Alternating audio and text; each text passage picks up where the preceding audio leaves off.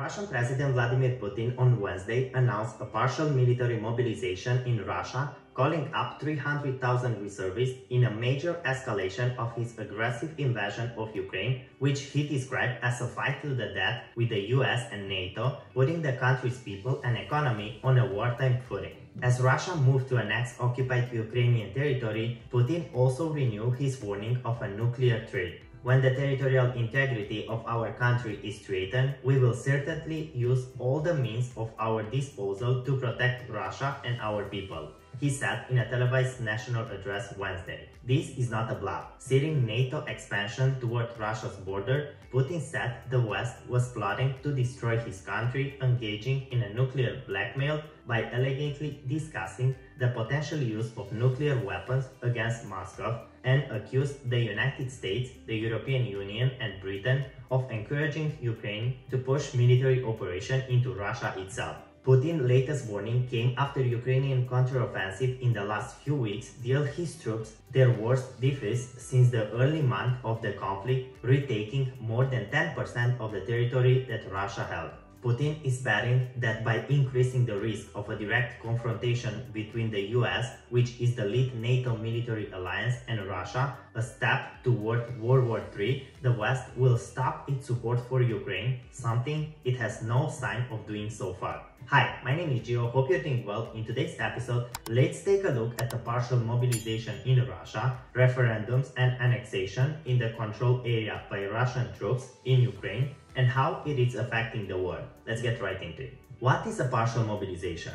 Putin signed a decree on a partially mobilizing Russia's reserve, arguing that Russian soldiers were effectively facing the full force of the collectively West, which has been supplying Kiev's forces with the advanced weapons, training and intelligence. Speaking shortly after Putin, the defense minister said that Russia would draft some 300,000 additional personnel out of some 25 million potentially fighters at Moscow's disposal. The mobilization, the first since the Soviet Union battle in the World War II, begins immediately. The draft announced by Moscow could scare the Russian public because most Russian men of military age are legally considered reservists because a year of military services is a requirement for men between 18 to 27 years old. Even if the defense minister has said that only those with prior military experience are eligible to be drafted, some ordinary Russians fear that there could be broader conscription on the horizon. A partial mobilization is a hazy concept, but it could mean that Russian businesses and citizens have to contribute more to the war effort. Russia has not yet declared war on Ukraine, despite having invaded in February, and it's called its invasion a special military operation. Panic spread among military-aged Russian men immediately after Putin's speech. Most flight tickets out of the country were sold in a few hours, and a massive traffic jam formed on the Russian-Finland border because of the Russian men trying to leave the country. This indicates that by ordering even a partial mobilization, Putin apparently crossed a sensitive threshold for the population. The reason is that until this point, the war did not affect most Russians directly, but only those fighting in Ukraine, professional or contracted soldiers, law enforcement, mercenaries, and their families. However, from now on, a much larger number of Russians will be directly affected by the war, regardless of whether they support the special military operation or not. Voluntary involvement is being replaced. It is too early to judge how large and how lasting the negative public reaction to mobilization will be beyond the attempt to leave Russia and some initial protests. However, it is certain that this decision could undermine the core foundation of Putin's regime if a large number of reservists are killed in combat. Referendums and annexation. Putin gave his explicit support to referendums that will be held in coming days in parts of Ukraine controlled by Russian troops. The first step to formal annexation of a portion of Ukraine the size of Hungary. The self-styled Donetsk and the Luhansk People Republics, which Putin recognized as independent just before the invasion, and Russian installed officials in the Kherson and Zaporozhye region have asked for votes. we will support the decision on their future, which will be made by the majority of residents in the Donetsk and Luhansk People Republics, Zaporozhye and Kherson, Putin said. We cannot have a moral right to hand over people close to us to the executioners. We cannot but respond to their sincere desire to determine their own fate. That led to a formal annexation of about 15% of Ukrainian territory. What's the significance of referendum and annexation? If Russia goes ahead with the referendum and joins all 4 regions to Russia, the Ukrainian and its Western backers too would, from a Russian perspective, be fighting against Russia itself.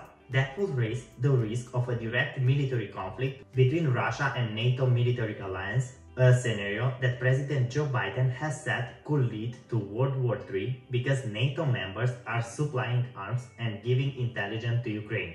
As such, a rushed Russian move to formally annex another big piece of Ukraine territory would be a major escalation just days after potentially the most significant Russian defeat of the war in northeastern Ukraine.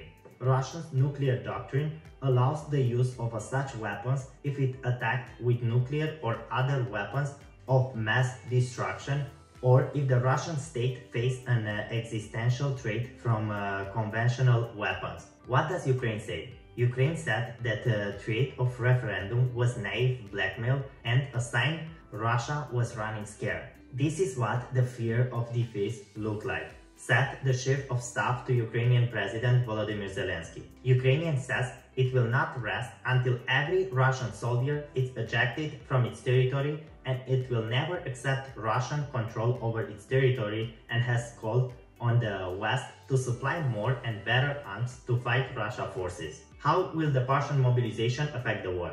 Mobilizing reserve is a lengthy and resource-heavy process, meaning there is unlikely to be any immediate impact on the battlefield according to the analysts. The war is clearly not going according to Russian scenario, and therefore required Putin to make extremely unpopular decision to mobilize and severely restrict the rights of people. I don't see how Russia can make brand new units of called up reservists with battalions worth of functioning equipment that's process that will take multiple months. Even when such units are ready, Russia will likely only be able to deploy them to perform relatively simple tasks like holding defense position, and they are unlikely to change Russian chances of capturing the whole of eastern Ukrainian Donbass. Thank you so much for watching. As always, if you find this content helpful, please subscribe to my channel because it helps me a lot. Turn on the notification bell to be notified every time I post a new video, and check out all the links in the description down below. See you in the next video. Stay safe.